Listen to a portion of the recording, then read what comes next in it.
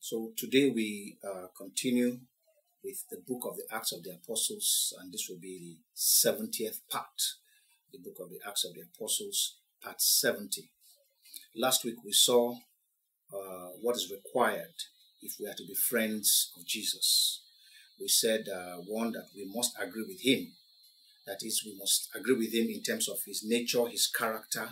So we must be righteous, we must be holy, we must take up his will as ours while relinquishing ours. We said that we must walk with him by faith, trusting him no matter what happens. Thirdly, we said that we cannot be friends with Jesus and the world at the same time. We must first be divorced from the world and have no desire for it afterwards. Fourthly, we said that we must be rid of every vestige of pride, arrogance, and boastfulness. Humility is a chief attribute of a friend of Jesus. Fifthly, we said that we must consider his word as sacrosanct and not trifle with it. Once he speaks, we must reverentially carry out his instructions. Sixth, we said that being friends with Jesus will cost us everything. So we need to count the cost, and we must be prepared to pay the price, even if it is death. And lastly, we said that friendship with Jesus is a forever affair, and you don't have to be a hermit or a recluse while being a friend of Jesus. We saw that especially looking at the life of Enoch. Enoch continued to have children, continued to be a father, continued to be in the community, and so on and so forth. So when he was not found, he was missed. So it wasn't as if he was just somebody who wasn't there at all. So we don't have to be reclusive. We don't have to be hermits because we are friends with Jesus. No, friends with Jesus and not being friends with the world simply means that we have put the world aside. We concluded by noting that the Lord is not about religion, but a relationship. And those who honor him, he in turn will honor them, and he will dwell with them no matter where they live. We saw that in the case of the temple in Jerusalem, when he went there and he was not wanted, he left and went to the house of the poor. If you fulfill the condition of friendship, the Lord will come and be with you. It doesn't matter whether you live in a slum or you live in a palace. It's irrelevant to him. Where you live on earth is irrelevant to the Lord. We saw how he was with Joseph in Potiphar's home while Joseph was a slave. He was with Joseph while he was in prison as a prisoner. And he was with Joseph in the palace when he became prime minister. So it doesn't matter. That doesn't matter to God at all. What matters to God is that you have met the conditions for friendship. And of course, we also concluded that we must not be under the wrong notion that because we are now friends with Jesus, temptation will not come. No. In fact, being friends with Jesus is what is going to attract temptation the more, because Satan wants to come and stop you from that relationship. He wants to sever that relationship. And the basis on which he does that is to come up with tricks, with ploys, with wiles, so that he can, trick us away from that relationship. But in the name of Jesus, he will fail, and he has already failed. Praise be the name of the Lord. Hallelujah. So let's take our text for today. Acts chapter 4, and I'm going to be reading from verse 7 through to verse 16. Acts chapter 4, from verse 7 to verse 16. And when they had set them in the midst, that is Peter and John, and that is the Sanhedrin setting them in the midst, they asked, by what power or by what name have you done this? Then Peter, filled with the Holy Spirit, said to them, rulers of the people and elders of Israel, if we this day are judged for a good deed done to a helpless man, by what means he has been made well, let it be known to you all and to all the people of Israel, that by the name of Jesus Christ of Nazareth, whom you crucified, whom God raised from the dead. By him this man stands here before you whole. This is the stone which was rejected by you builders, which has become the chief cornerstone. Nor is there salvation in any other, for there is no other name under heaven given among men by which we must be saved. Now, when they saw the boldness of Peter and John and perceived that they were uneducated and untrained men, they marveled, and they realized that they had been with Jesus. And seeing the man who had been healed standing with them, they could say nothing against it. But when they had commanded them to go aside out of the council, they conferred among themselves, saying, "What shall we do to these men? For indeed that a notable miracle has been done through them is evident to all who dwell in Jerusalem, and we cannot deny it." I'm going to read verse 14 to 16 because that's where we're going to dwell in our study today. And seeing the man who had been healed standing with them, they could say nothing against it. But when they had commanded them to go aside out of the council, they conferred among themselves, saying, "What shall we do to these men? For indeed that a notable miracle has been done through them is evident to all who dwell in Jerusalem, and we cannot deny it." Praise the name of the Lord. The realization by the Sanhedrin that Peter and John were close associates or friends of Jesus amazed them. But it did not stop them. It did not stop their opposition. However, the Bible tells us that when they saw the man who had been made to walk standing there beside Peter and John, it stopped them in their tracks. It was undeniable.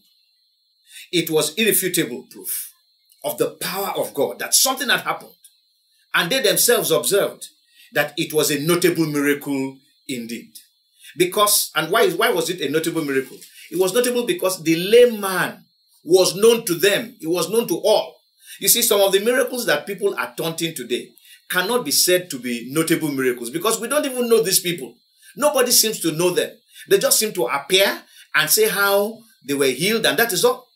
We know the story so well of a particular woman who was always, her hand was always being healed by up to 5 or 6 people, and is always pasted on social media. You can see how unintelligent people can be, until people began to realize that, wait a minute, this is the same woman, and this is the same miracle everywhere.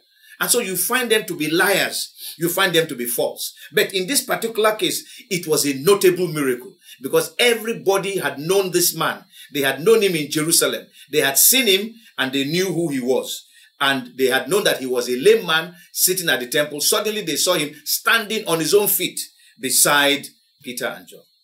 By the grace of God, our prayer is that our witness will produce such undeniable, irrefutable proof and notable miracles. For example, we know that in John chapter 9, such a miracle took place when, you remember the story of the blind man, the man who was born blind, 40-year-old man who was born blind. They said that's the age of also this man. He was born blind, and the Lord Jesus Christ, his disciples were asking him who had sinned. Was it this man or was it the man's parents?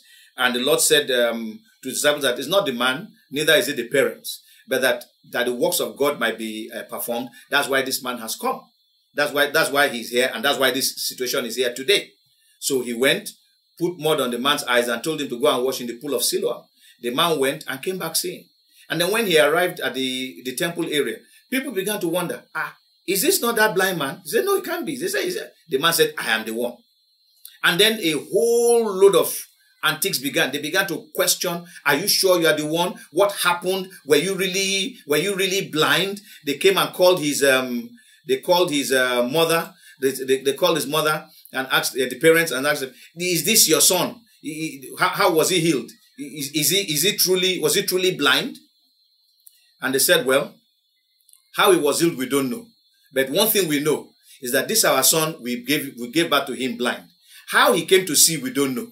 And then eventually, when he came to the man said, look, you can argue all you care, because they said, that man is a sinner. Whoever healed you is a sinner. You look at him doing his healing on the Sabbath. The guy said to them, I don't know whether he's a sinner or not. And it doesn't matter. It doesn't make any difference to me. But one thing I know, I was blind and now I see. That is a notable miracle. That is the kind of miracle that by the grace of God, we would like to see. In 1 Timothy chapter 1 verse 13, 1 Timothy chapter 1 verse 13 and 15, Paul was writing to Timothy. He said, although I was formerly a blasphemer, a persecutor, and an insolent man, but I obtained mercy because I did it ignorantly in unbelief. And the grace of our Lord was exceedingly abundant with faith and love, which are in Christ. This is a faithful saying and worthy of all acceptance, that Christ Jesus came into the world to save sinners, of whom I am chief. A notable miracle is what happens when you see somebody who was a petulant fellow, somebody who was a known sinner, a stark unbeliever, somebody who was a madman, a raving madman, a thief, a criminal, a liar, somebody who was insultive. When you see that person, and because the Lord Jesus Christ has touched him, his life has changed. People say, we don't recognize this guy again. That is a notable miracle.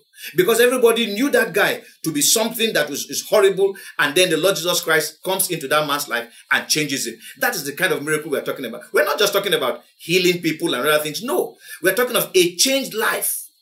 It is that transformed life that we're talking about when we witness, that lives will be transformed. In Mark chapter 16, Mark 16 verse 20, Mark 16 verse 20, the Bible tells us about the latter part of after the Lord Jesus Christ had given his last command to his disciples and they had all gone. In verse 20 it says, and they went out and preached everywhere, the Lord walking with them and confirming the word through the accompanying signs. My prayer is that as we go out and as we witness, Almighty God himself will wrought the accompanying signs, and men will be awed at what changes have taken place in the lives of the people who have heard the gospel. Praise the name of the Lord. But there is something in the verses that we've read, especially verse 14 and verse 16, or rather verse 14, that, if we are not careful, we will gloss over it. By the grace of God, we are not going to gloss over it, over that, and this will be the subject of our discussion today. Let me draw our mind back that this man was healed. He now could walk on his own. He could have gone anywhere. You remember before, it was where they set him, that was where he sat. But now, his feet were whole. He could walk. He could have gone anywhere he wanted to go. But instead, on that particular day, he went to the trial of Peter and John and stood beside them. He didn't say anything. So, we can say that the man started out sitting at the gate, like many of us, we sit outside. We're not in the temple. We're not in the house of God. God is not in our lives. We started, every man on earth starts sitting at the gate. We all start outside the kingdom of God. But then a miracle takes place, and we're able to stand on our own feet. We're able to, like this man, he walked, he leapt, he went into the temple. And so the next thing we find the man doing after he was healed and was able to stand on his feet was that he was singing in the temple and giving thanks to God.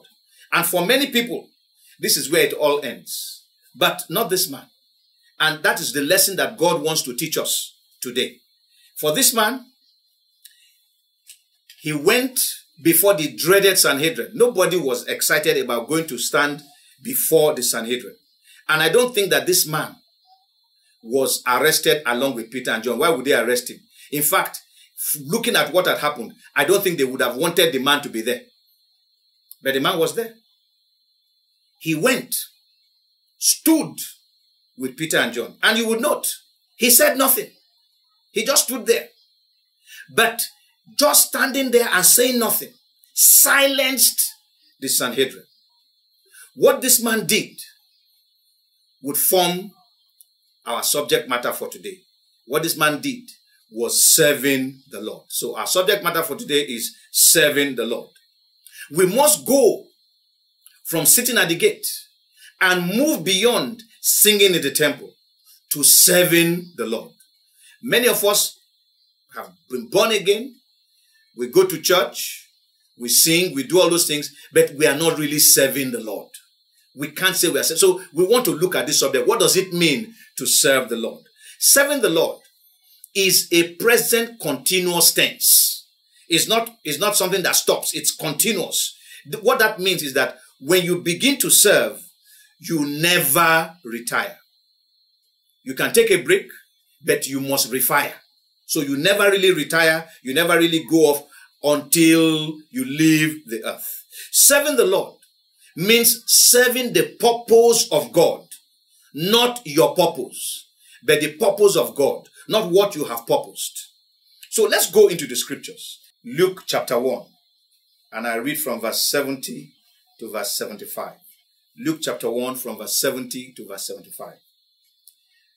As he spoke by the mouth of his holy prophets, who have been since the world began, that we should be saved from our enemies and from the hand of all who hate us, to perform the mercy promised to our fathers, and to remember his holy covenant, the oath which he swore to our father Abraham, to grant us that we, being delivered from the hand of our enemies, might serve him without fear, in holiness and righteousness before him all the days of our life.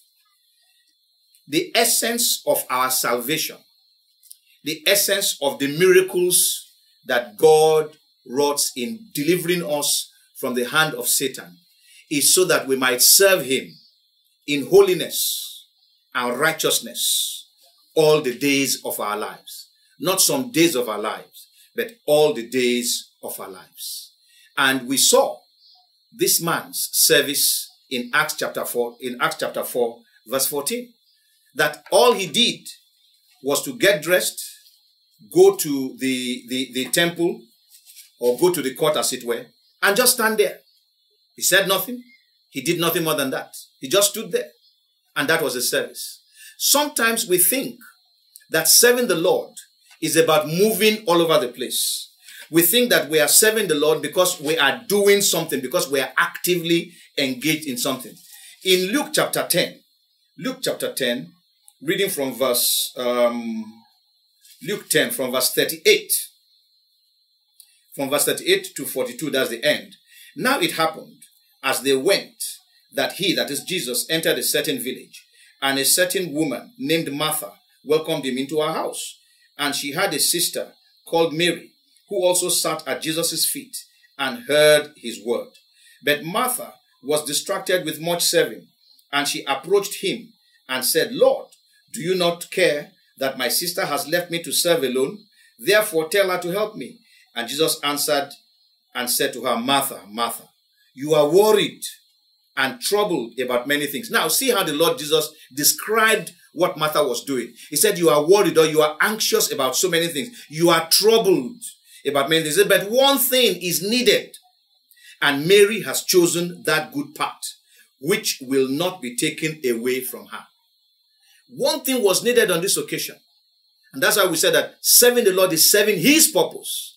And what was needed was for them to have sat down with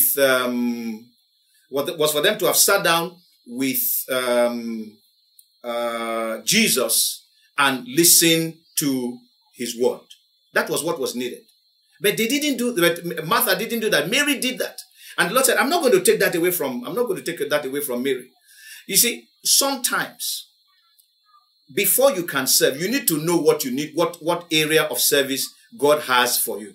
And many a times we miss out on that when we are serving the Lord. We miss out on what areas or what it is that the Lord wants us to do. And we go ahead and start doing other things. And in the process, we lose out completely on what it is that God wants us to do. Martha was busy, but it didn't mean that she was doing what she ought to have been doing. It is possible that merely sitting down, hearing the Lord speak, eventually the Lord say, okay, now we are through with what we want to discuss. Whatever you have for us, we will take at this point in time. But no, she didn't do that. She went ahead and just did what she wanted, and then now wanted the Lord to stop Mary from doing what was needful, which Mary was doing. And the Lord said, no, I'm not going to stop her from doing that. You too, come and sit down and hear.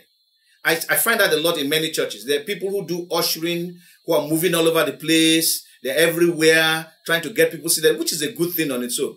But then they end up not hearing a single bit of the word. They run around the whole place, and at the end of the day, they don't even buy the messages. In many churches, some churches, they don't even have recorded messages. So they don't even have access to the message. They have no access to the word. And they are busy. And that might not, they might think they are serving the Lord, but that is not serving the Lord. Serving the Lord is when you are serving His purpose, not your purpose, not what you think is the right thing to do. In Luke chapter 13, verse 6 and 7, Luke 13, 6 and 7, is the story of the vine owner who planted a fig tree in his vineyard and then came looking for figs, but found none. All he had were leaves. And he said, no, I came here looking for fruit, not for leaves.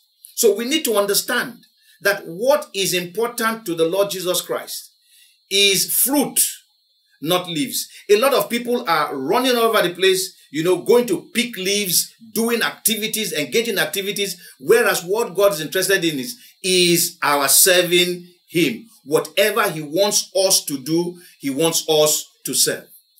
What all He required of that lame man that day who had been healed was just to go there and stand. And nothing more. Just go there and stand. That's all He required. In 2 Timothy chapter 4, 2 Timothy chapter 4, verse 16 and 17. 16 and 17. Paul was writing here to them. He says, at my first defense, no one stood with me. No one. But all forsook me. Everybody had left me. Sometimes, all that is required in serving the Lord is to stand by someone. Just to be there. Maybe to comfort the person, to encourage the person, to lead the person. We don't, but we just need to find out what it is that God wants us to do. Sometimes when we talk of serving the Lord, what comes to our mind is something big. Sometimes we think it is, we have to get a large chunk of money so that we can move this work forward. Sometimes all God wants you to do is just be there. Just be there. Do whatever it is that is asking you to do. All that Paul needed at this point in time was for somebody to stand by him. And there was no one. He said, all forsook me. In verse 10 of the same 2 Timothy chapter 4, he said, Demas has forsaken me, having loved this present world, and has departed to Thessalonica. Demas loved this world and abandoned Paul. Many people who say that they are serving the Lord, who claim or believe that they are serving the Lord, they are like Demas.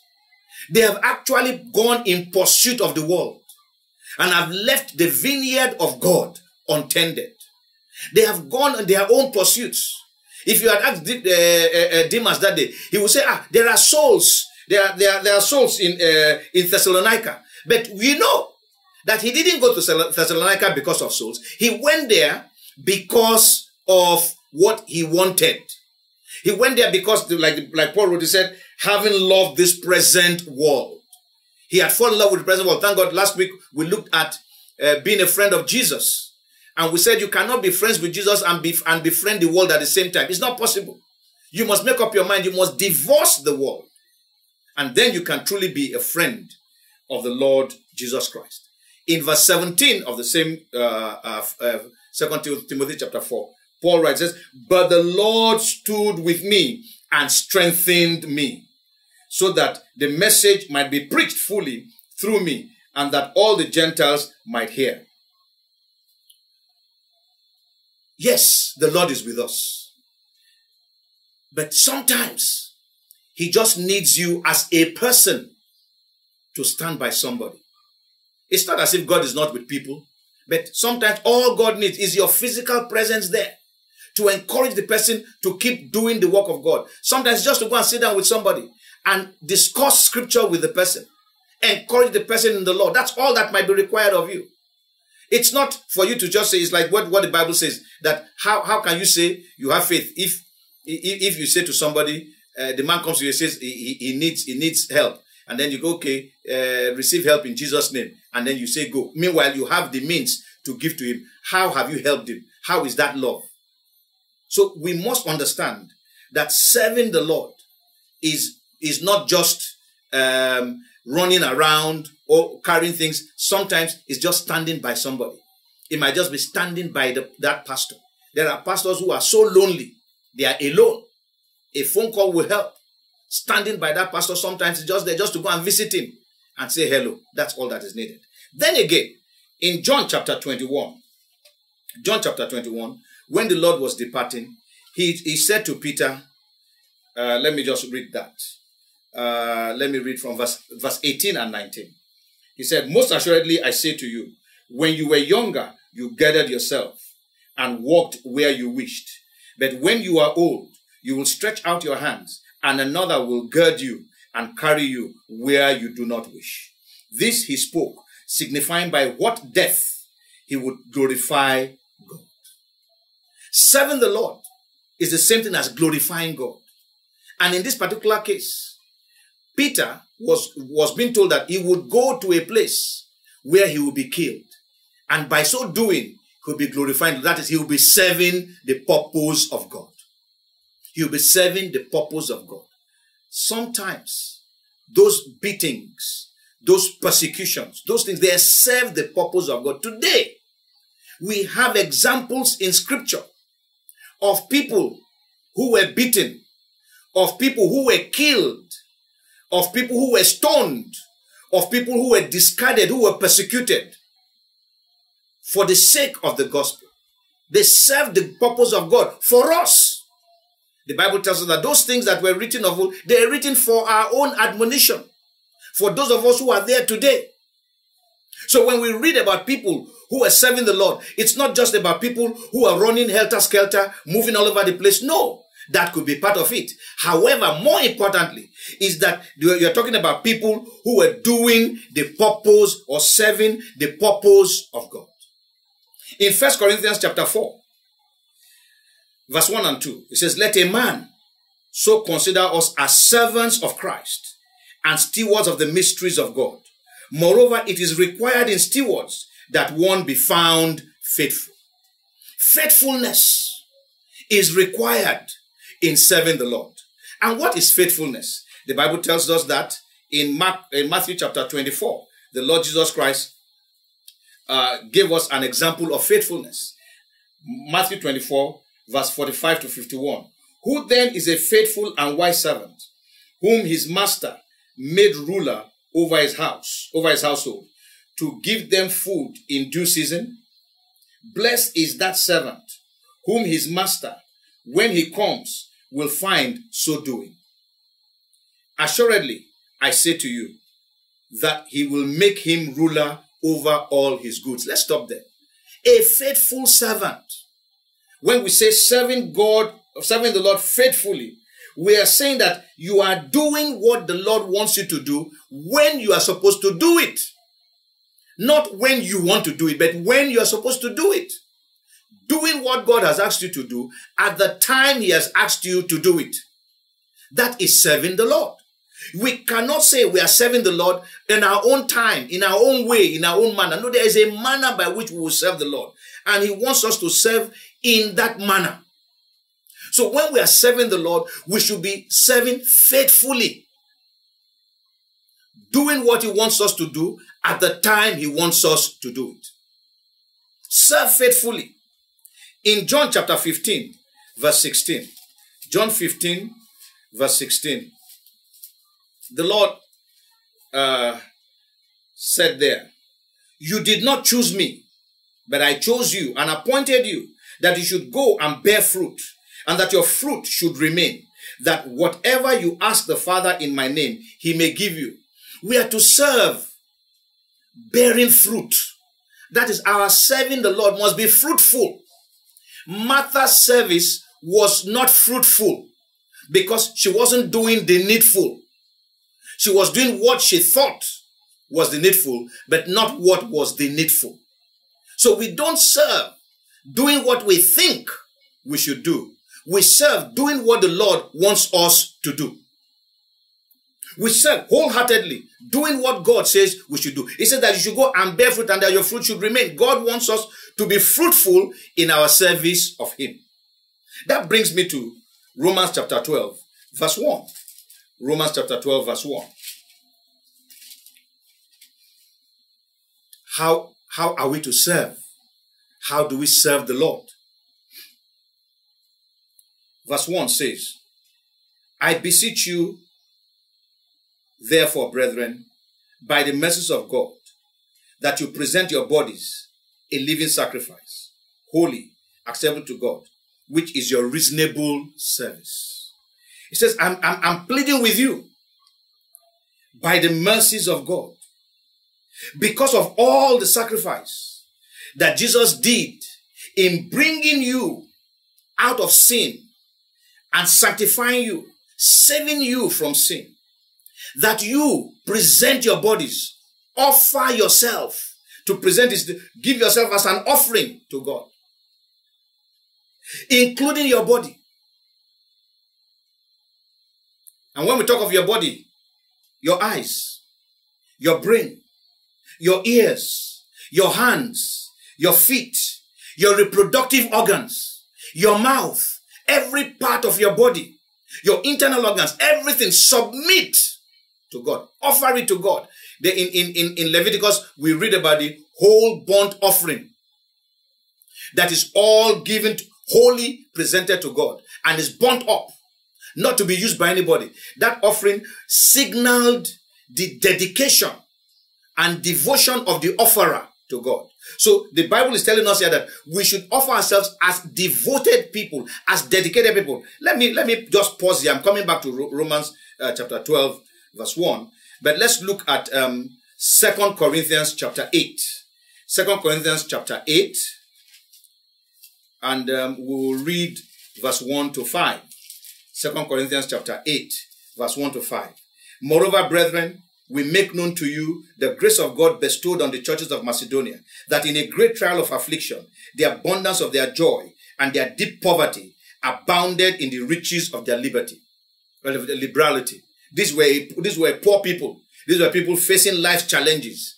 They were facing afflictions, yet they abounded in joy in those afflictions. He says, for I bear witness that according to their ability, yes, and beyond their ability, they were freely willing.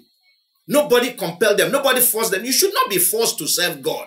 You should not be compelled to serve God. Imploring us with much urgency or entreaty that we would receive the gift and the fellowship of the ministering to the saints. And not only as we had hoped, but they first gave themselves to the Lord and then to us by the will of God. So the important thing is that you must give yourself to offer yourself to the Lord. Present yourself to God. When you have presented yourself to God, every part of you now goes. Your money, your time, your energy, everything goes into it. That is how we serve God. We serve God by offering ourselves first. And then any other thing that God wants, it goes. In 2 Corinthians chapter 5, verse 15, Bible says, and he died, that Jesus died for all, that those who live should live no longer for themselves, but for him who died for them and rose again. This is what is being said in Romans chapter 12, verse 1. Offer yourselves to God. Present yourself to God. Give yourself unto God as a sacrifice, a living sacrifice, one that is alive, not one that is dead, one that is active. Some people will go and work and labor and do everything. Then when they are around age 70 and they are retired from their secular work, then they say they want to serve God. No. Serve God when you have the energy, while you are in your youth, while you are strong. A time will come when you'll not be able to serve God actively. Yes, in your old age, you can still serve God, but you will not be as actively as when you are young. Don't spend your youth, your youthful years, your youthful time doing strange things. Use it to serve God and use it to serve him appropriately. A living sacrifice, a whole burnt offering that is dedicated and devoted to the Lord. Give yourself to him. Surrender yourself to him. Present yourself. Take yourself to the Lord and say, Father, use me as you want to use me. And it talks about a living sacrifice, holy. You have to be holy, without spot, without blemish. Let's not be like the children of Israel. Let's read that in Malachi, who went and started presenting strange gifts to God. Malachi chapter 1. I read from verse 6. A son honors his father, and a servant his master. If then I am the father, where is my honor? And if I am a master, where is my reverence? Says the Lord of hosts, to you priests who despise my name. Yet you say, in what way have we despised your name? You offer defiled food on my altar. But say, in what way have we defiled you? By saying the table of the Lord is contemptible, that there's no need to take anything good there. Just take anything. God will take anything. You know, we have that teaching. God will, if you can use anything, Lord, you can use me. No, God does not use anything. He will use you, but first he will clean you up. And he expects you to remain clean.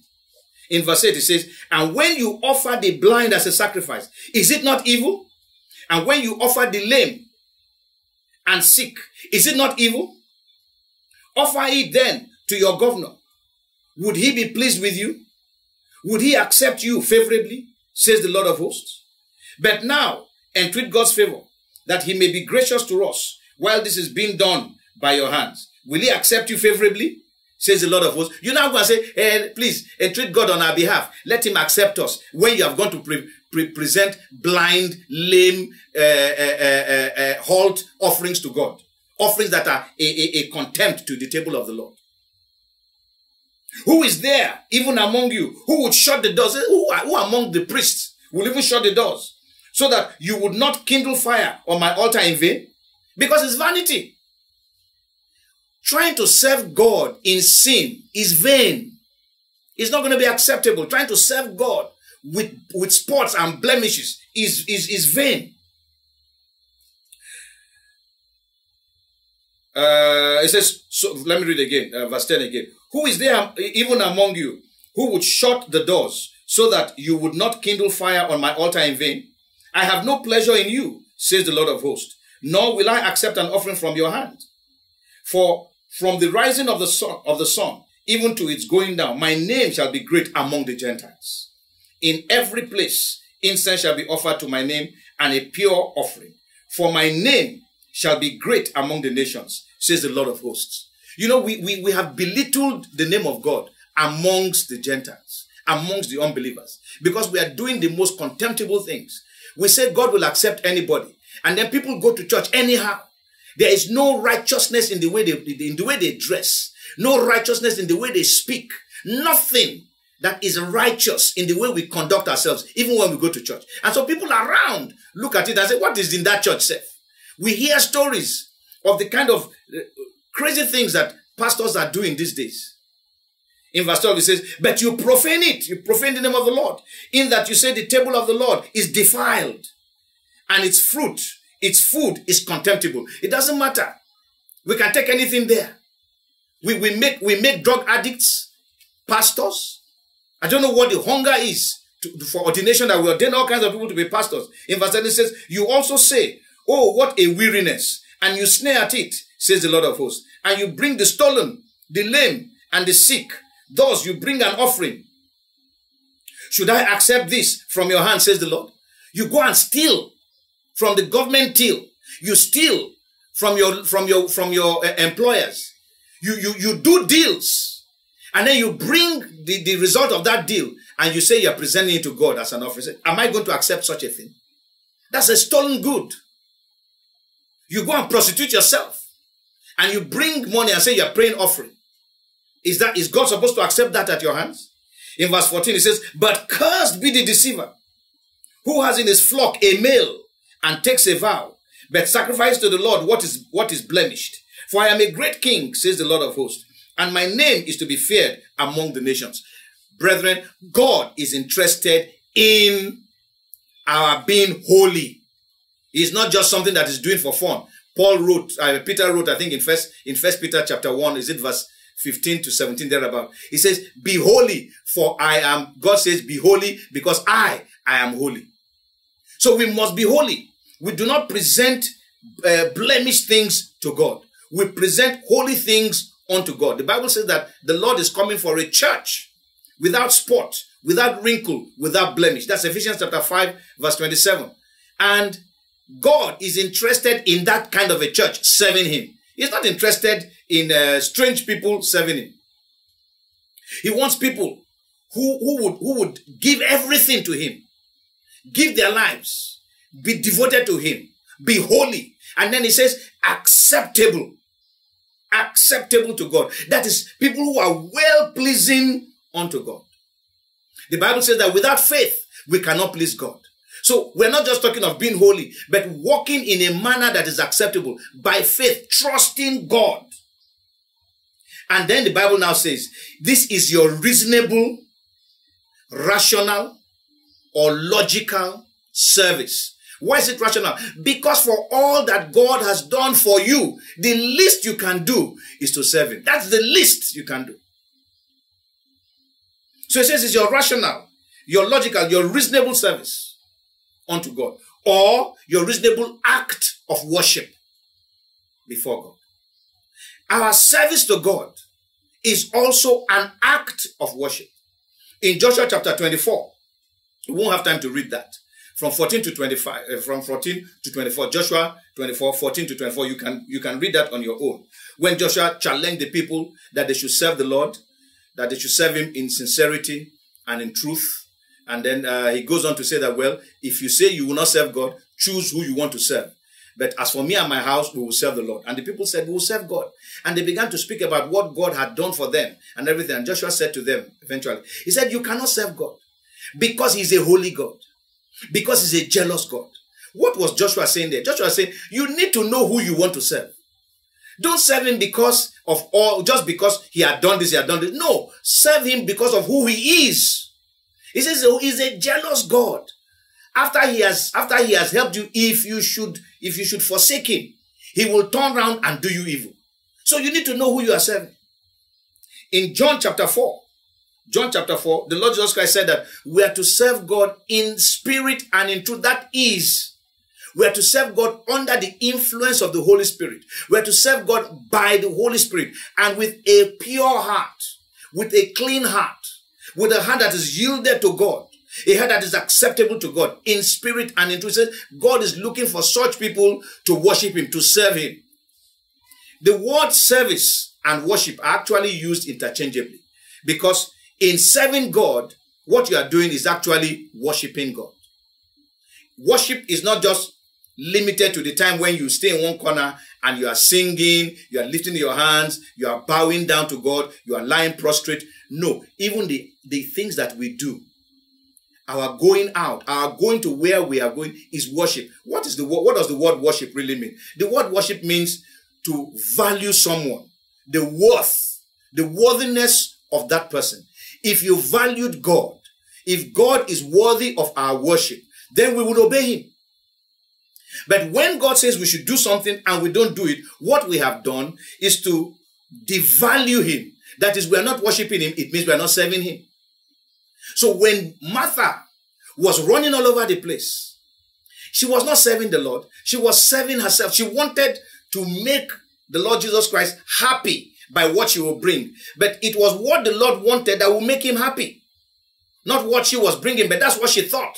She thought by doing this, she will be. And when she saw that Mary was not joining her in doing it, she went to the Lord to say, force her to come. She said, no, I can't. Mary has chosen that good part. You need to come and sit down and hear the word. You are troubled about many. You are anxious. You need to hear the word of God that will calm you down. Many of us are running to many places, listening to many messages. These messages make us run all over the place. They challenge us to go and be rich. They challenge us to go and do something. Challenge us to go and do this. But what is the Lord saying to you? That is the question. And we never focus on what the Lord is saying. We focus more on what other people are saying. And we like those messages because they make us active. They make us run all over the place. And yet sometimes all God is saying is be still and know that I am God.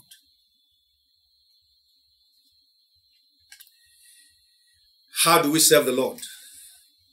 Let me go back to Romans 12 again and continue to read. This time around, I will read from verse 6. Having then gifts differing according to the grace that is given to us. I've cut a lot of some verses there, but you can read later. Having then gifts differing according to the grace that is given to us, let us use them. God gives us gifts when we come to him. He says, use those gifts, put them to use. Paul challenged Timothy.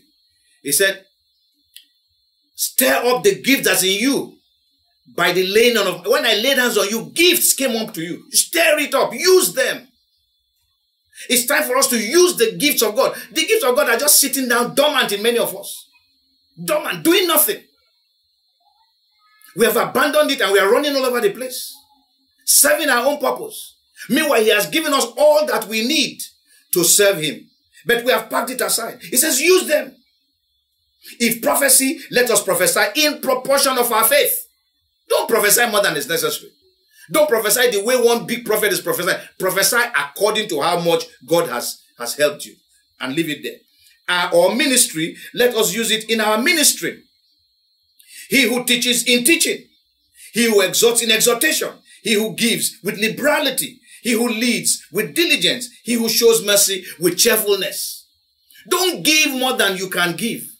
Give what you have, what God has given you to give. Give. But don't give grumbling. Give with joy. Give with excitement. Show mercy with cheerfulness. In verse 9 it says, let love be without hypocrisy. Let our love be love indeed. Not a hypocritical love.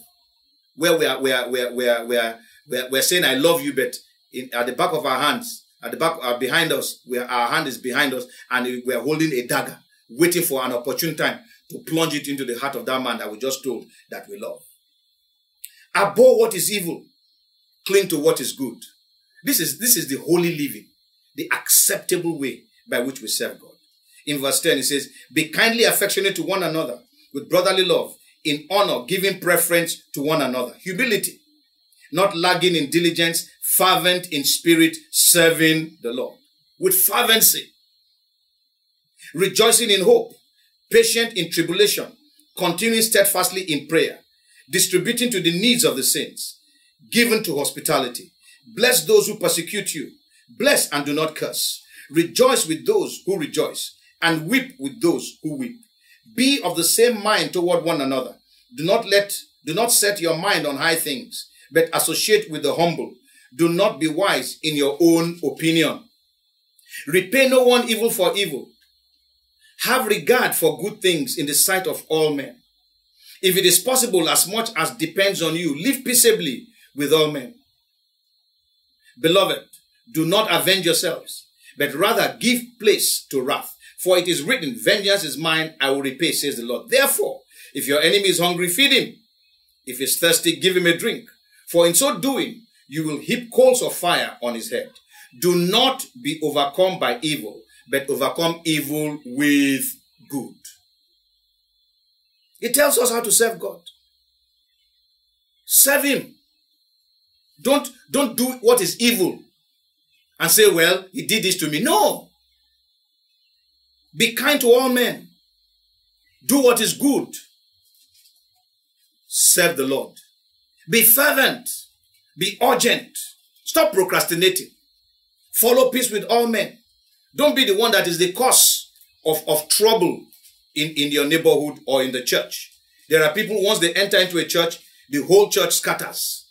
They cannot live at peace with anybody. That's not who we are supposed to be. In Acts chapter 20, Paul spoke to the church in Ephesus on his way out about serving the Lord. And let me read from verse 18.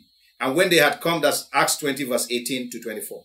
And when they had come to him, that is to Paul, he said to them, you know from the first day that I came to Asia, in what manner I always lived among you, serving the Lord with all humility, with many tears and trials which happened to me by the plotting of the Jews, how I kept back nothing that was helpful, but proclaimed it to you and taught you publicly and from house to house, testifying to Jews and also to Greeks, repentance toward God and faith toward our Lord Jesus Christ. And see now, I go bound in the Spirit to Jerusalem, not knowing the things that will happen to me there, except that the Holy Spirit testifies in every city, saying that chains and tribulations await me. But none of these things move me, nor do I count my life dear to myself, so that I may finish my race with joy and the ministry which I received from the Lord Jesus to testify to the gospel of the grace of God. He said, I served with humility, but now I am going, as it were, bound in the Spirit. The Holy Spirit is the one leading me, directing me, saying to me, go to Jerusalem. I have work for you in Jerusalem. He said, and he has told me that bonds, persecution, trials, tribulations await me there. He said, but I don't count my life as anything. Count my life cheap. Don't count it as anything that I must withhold. I'm ready to go to serve the Lord, even in Jerusalem. In Acts chapter 23, verse 11, after Paul had been arrested in Jerusalem and he went to speak to the people, and there was an uproar, and he was brought in back into the prison house by the centurion there. The Bible says, verse 11, but the following night, the Lord stood by Paul, and said, be of good cheer, Paul, for as you have testified for me in Jerusalem, so you must also bear witness at Rome. So he said, not only in Jerusalem, you are going to Rome also. You are going to give testimony in Rome. You are not just going to Rome to see the beauty of the city. No, you are going there to be a testimony to me in Rome. In 2 Corinthians chapter 8, verse 7, the Bible tells us, but as you are bound in everything, in faith, in speech, in knowledge, in all diligence, and in your love for us, see that you are bound in this grace also. Here he's talking about giving. Abound in all the graces, especially the grace of serving the Lord. It's a grace that God gives to us. As he gave to this lame man who had been healed, the grace of serving. Let us serve the Lord. Let us serve him in spirit and in truth. Through his service, like I continue to repeat, this man said nothing. He silenced them. They couldn't say anything, because he was there as a proof of the good deed that Peter and John had done.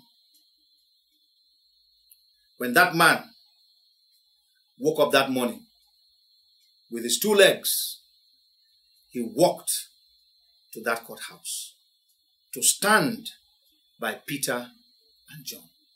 That was him serving the Lord. Even as he stood there, even as he said nothing, just standing there, he was serving the Lord.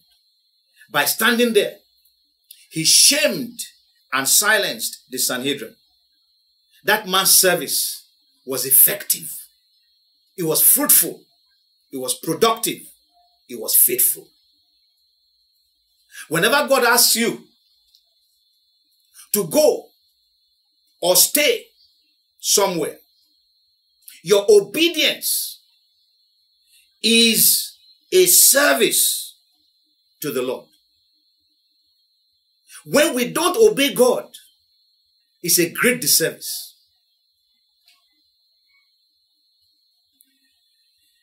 And whatever the Lord asks you to do, that you do, that is your act of worship unto him. If you truly value God, you will do what he's asking you to do. But you see, some of us are in the habit of murmuring and complaining. And so it doesn't matter, because this thing is a nature. We will still murmur and complain even when God is asking us. That's why the Lord wants us to stop that thing. Stop it. Don't stop justifying murmuring. Stop justifying complaining. Stop justifying procrastination. Stop justifying anything that will make you not to serve God. Any attitude that is contrary to the fruit of the Spirit, stop justifying it. Because what you are doing invariably is saying that it doesn't matter who, I will do it. Because one day you will not realize it is God. Sometimes, we think that it is because, well, it's because it's God, I will do it. One day you will not know that it's God who wants you to do something. And you will act in that particular way. So, brethren, let us serve faithfully, in spirit and in truth. Let us serve fruitfully, productively, and effectively. Let us serve, giving ourselves wholly unto the Lord.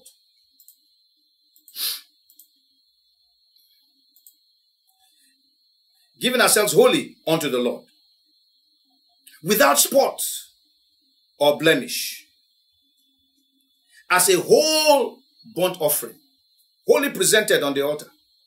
Let us serve with humility, honoring and preferring others. Let us serve with fervency and urgency, not being slothful, nor procrastinating. Let us serve, not repaying evil for evil, but pursuing peace with all men and leaving vengeance to God. Let us serve, bearing each other's burdens and grief. Let us serve, enduring temptation, but rejoicing in persecution, for so they persecuted the prophets of old. These were the traits that we saw amongst the early apostles. Look at Paul, what he said in Acts chapter 20 that we just read. He said, look, the Spirit of God has told me that I'm going in bonds, and everywhere I go, I'm hearing that bonds are with me. He said, I'm ready to go, even to die. If you are not ready to die, you cannot serve the Lord. Our ultimate service to the Lord is to be ready to die. Even if we don't die serving the Lord, that is, we are not killed for the sake of serving Him, that must be at the back of our minds, that we are ready to die serving the Lord. Finally, let us quit whining and wanting to know the end from the beginning before we obey God. That's how some of us want. We want to, Lord, what is it that you're asking me to do? Why are you asking me to do this thing? We want to know the end from the very beginning. That is a disservice to the Lord. It is an act contrary to faith. It is indeed faithlessness. David had no inkling that morning when his father told him, go to the field, go to the battlefield and find out the state of your brothers. He never knew that as he was obeying his father in going to that field, that his life was going to be changed. That the Spirit of God that was upon him was going to push him to go and fight against Goliath and destroy Goliath. That for 40 days, he didn't know that for 40 days, Goliath had withstood the armies of God. And that there was nobody but him. He didn't know. But he obeyed. What of Joseph? That morning, when Joseph's father said to Joseph, go to the field, go and find out the state, the welfare of your brothers, and come back and give me a report. Joseph didn't know what was awaiting him. He just knew that my father said I should do this, and he went and obeyed. It was whilst he went to see his brothers that they bound him and sold him off to the Ishmaelites, who sold him off to Potiphar. While in Potiphar's home, he served the Lord, because the Bible says that God was with him. He served the Lord, even though he was serving Potiphar, but it was the Lord he served in Potiphar's home. And then temptation came. He overcame temptation, yet he was imprisoned. While in the prison, he served the Lord. And then he came to the palace. While in the palace, he served the Lord. The point we're trying to make here is that we should stop whining. We should stop murmuring. We should stop complaining. God can make you serve him anywhere. It could be as a servant. That is why you need to be humble. You need humility. This braggadocios that we carry around and thinking I'm this, we are not important. That is the simple truth. God is the one that is important. We must present ourselves to God and haven't presented yourself to God, he will do with you as he likes. If you present yourself as a sacrifice to Almighty God, and then you want to withdraw, how did you present yourself? You have not presented yourself yet. We must be ready to serve the Lord in whatever capacity, anywhere he chooses for us. Let us go to God now in prayer and talk to the Lord and ask him to help us. Ask him to help us to serve him, to serve his purpose, to continue to serve him until it is time for us to go to be with him. Let's pray and ask the Lord to put in us all the graces that's required for us to serve him acceptably. All the graces required for us to serve the Lord acceptably. Let's ask that the Lord will put in us faithfulness, fruitfulness, humility, holiness, fervency, urgency, the pursuit of peace with all men, the grace to overcome temptation, the joy to rejoice, to be glad in persecution. Let's talk to the Lord. The willingness to stand and not move when that is all he requires. The willingness to submit every part of our body, every part of our lives unto the Lord. Let's talk to the Lord. Brethren, let's talk to the Lord. Many of us think we have been serving the Lord, but I want you to think back. Have you really been serving his purpose, or you have been serving your purpose? Have you been serving the Lord as he has purposed for you to serve him, or you have been serving him as you have purposed?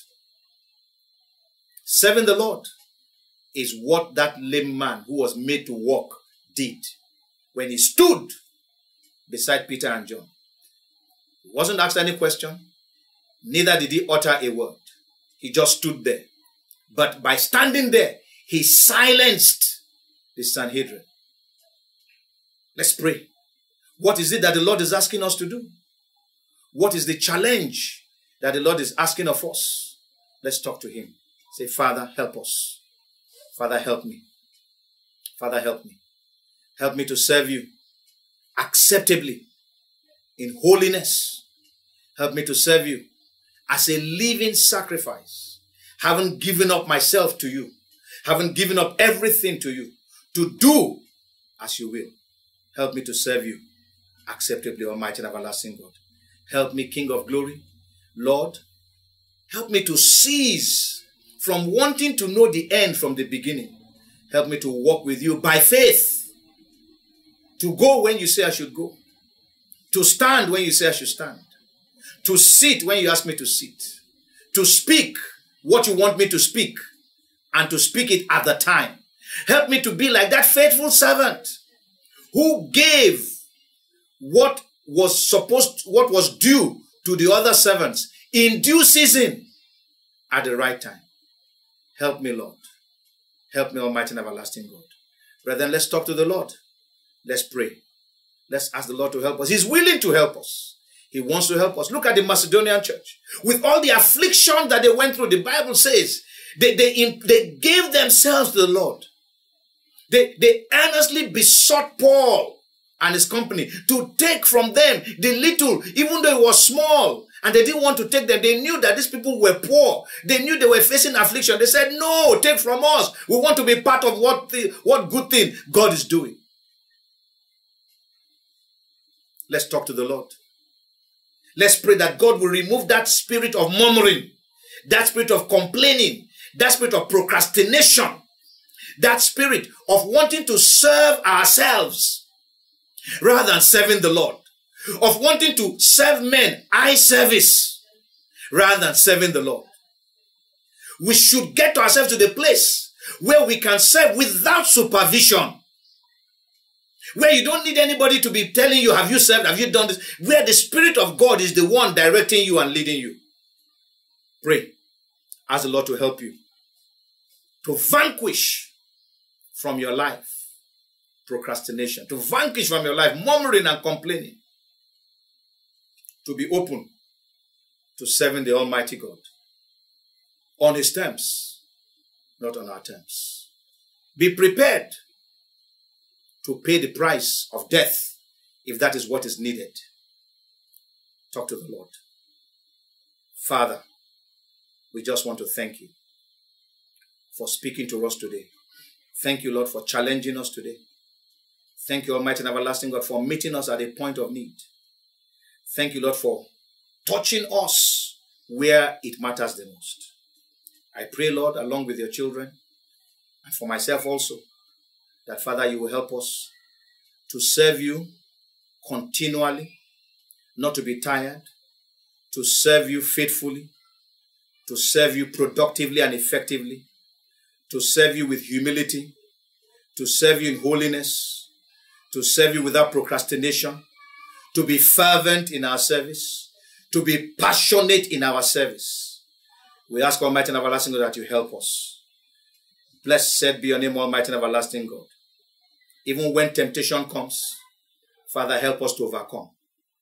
Help us to bear those burdens, not to want to avoid them, but to overcome them.